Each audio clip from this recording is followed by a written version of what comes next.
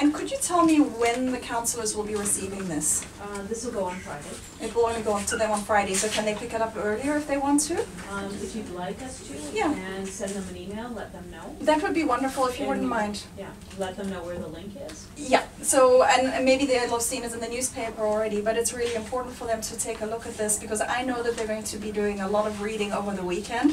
So this should make it easier for them. Thank you very much. Thank you. Presenting a report that we wrote.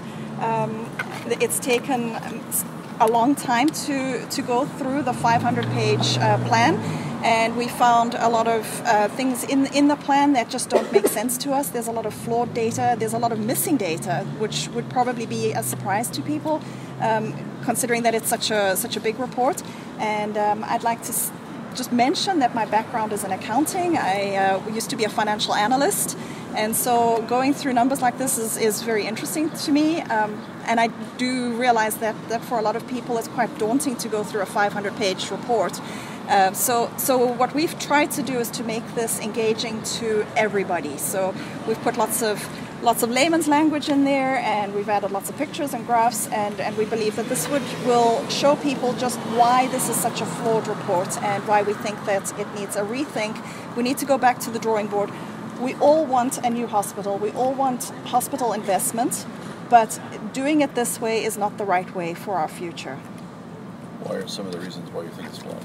Well, if you go through the demographics of the report, it shows, first of all, that our population is only going to grow by about 3.5% in the next 12 years or so, and then it's going to peter out. And in the report it says that our population might very well decline after that because of the aging.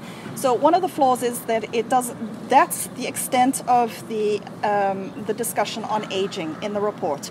But what it also says is that we're going to be creating 21,000 jobs. And if you go through to what the Ministry of Finance is saying about our population, they're looking at actually a decline in our working age population.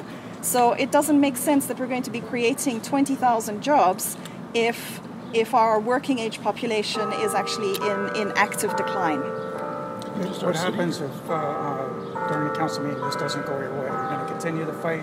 Do you have an alternative plan if this doesn't go your way? Well, we believe that this is wrong. What's being presented here is so contrary to Ontario planning policy and Windsor's official plan, and the report that we've written identifies exactly where we think that it's wrong. So we've indicated right from the start that we're going to appeal this if it doesn't.